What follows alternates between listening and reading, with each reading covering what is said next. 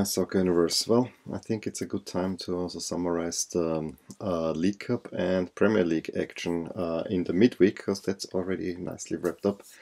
I might be able to ship this out to you a little bit sooner, and yeah, it also will give us an opportunity to look in kind of predictions a little bit, because I don't expect this to be a longish video as for now. I also have to say most of what I'm gonna tell is more based on highlights than anything else, because to be honest, I was more napping this midweek than anything else, and I wanted to watch the Liverpool game, but you know, I didn't see much of League Cup action.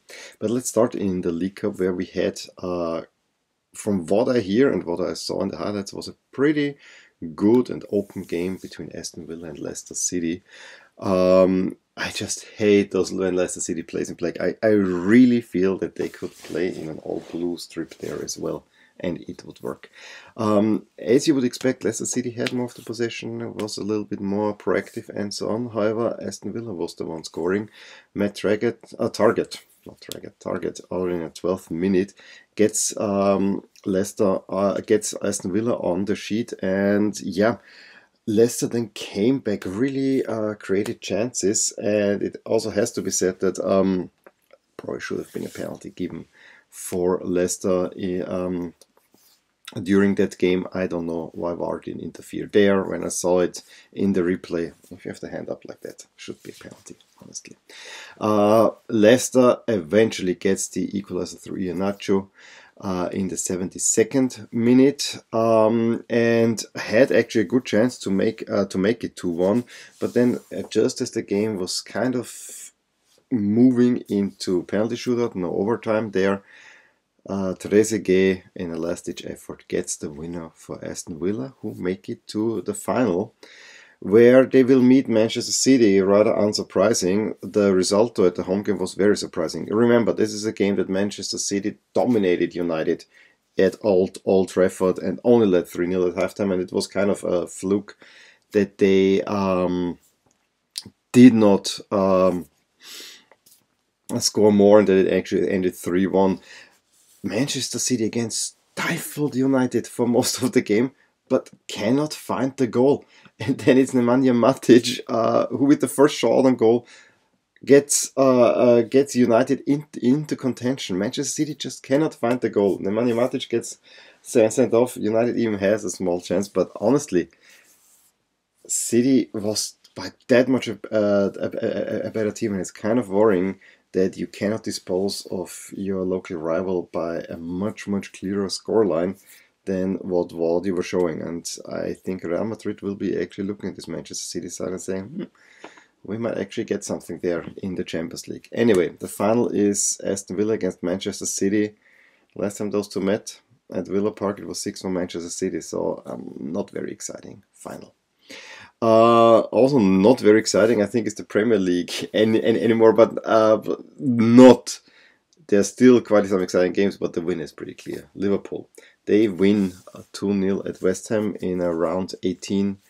Not a replay, but you know, the game was postponed because of the Club World Cup. The game, Liverpool had mostly control over the game, also early on, created chances. However, they were a few times caught on the counter attack by West Ham, and in the end it needed a penalty. It was a foul that then Salah headed home. Early in the second half, a nice break. West Ham committed maybe too many forward.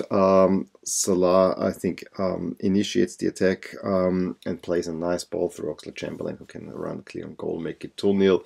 I think then Alexander-Arnold then cleared the ball onto his own post, which was weird, but I think Liverpool also hit twice the woodwork. And yeah, it was always clear who's the better team of the two. The 2-0 scorelines probably also flatters West Ham a teeny bit, although they did not play all that well. But now Liverpool has played all 19 opponents in the Premier League and has beaten 19 of them. All of them. Only against Manchester United, which they already played twice, they have one draw. 70 points after 24 games is unbelievable.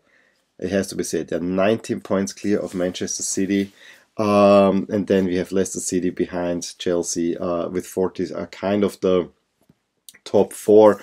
And if we scroll a little bit further down, West Ham is clearly in the relegation battle, where Aston Villa, Brighton could probably be in, Bournemouth and Watford, they are all in there.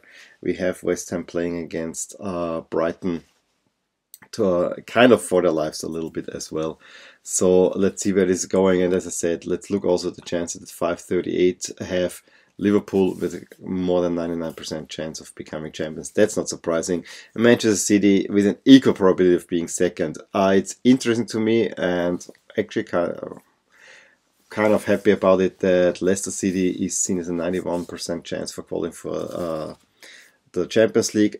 Chelsea is kind of the one that everyone says is a little bit iffy, but you know, if I look at the points total, 5 points clear of Chelsea, and also more than 10 points, 14 points ahead of Spurs, it's pretty clear that Leicester should finish in the top 4.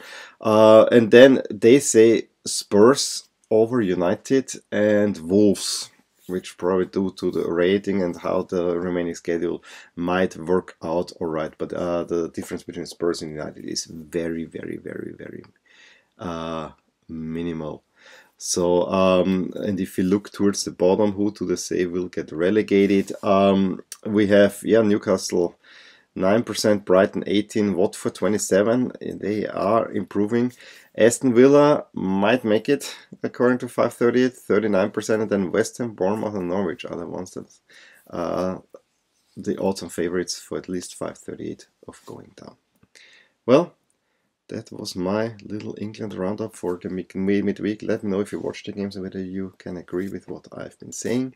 Give me a thumbs up if you enjoyed this video. Subscribe to my channel if you want to see more videos like these. And I will talk to you soon. Bye. Hey there.